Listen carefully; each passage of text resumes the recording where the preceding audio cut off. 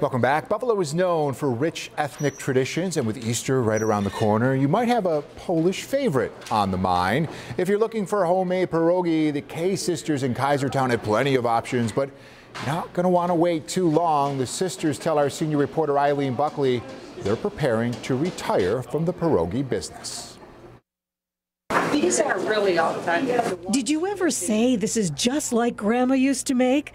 We'll meet the K sisters, Karen and Carol Markevich, who make homemade pierogi with their grandmother's special recipe. All I remember was as soon as they came out of the pot, I ate a lot of them because they were just delicious. Still the best way to eat a homemade pierogi is right out of the boiling pot. Yep.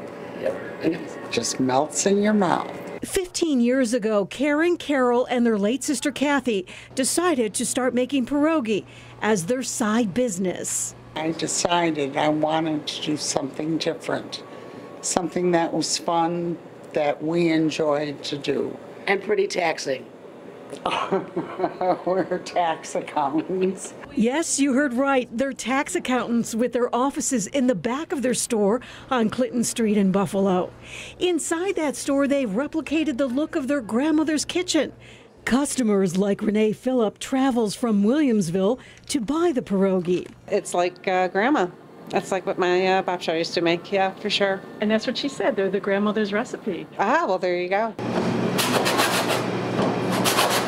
It's here in this kitchen where the K sisters crew is hard at work making a variety of pierogi. From rolling to crimping to pinching, that's how all the great pierogis are made here. But the K sisters tell me they will be retiring in the next few months. What will be the hardest part for you ladies to walk away from this? Oh, I have no idea. I don't know. I'm used to, the both of us with the two businesses, and now we're just going to be.